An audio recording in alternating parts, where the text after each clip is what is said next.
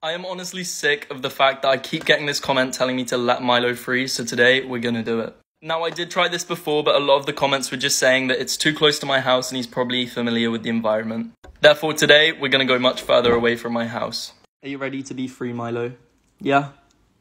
Because you do not love me, do you? And that's totally not why you're giving me a hug. Okay, Milo, let's go. What are you doing? Come on. Good boy. Which shoes are you picking? Okay, Milo, this is it. Goodbye. Bye-bye. Go wild. Okay, let's try the back door. Bye. No? Why are you still following me? You're supposed to be free. Yes, free. Okay guys, so now we're really out in the open, like cars, everything like that, and Milo just doesn't want to go anywhere. Do you? If I take the honest judgment, I think he wants to stay with me. Oh, maybe not. Bye then. I'm gonna walk home and totally forget about him.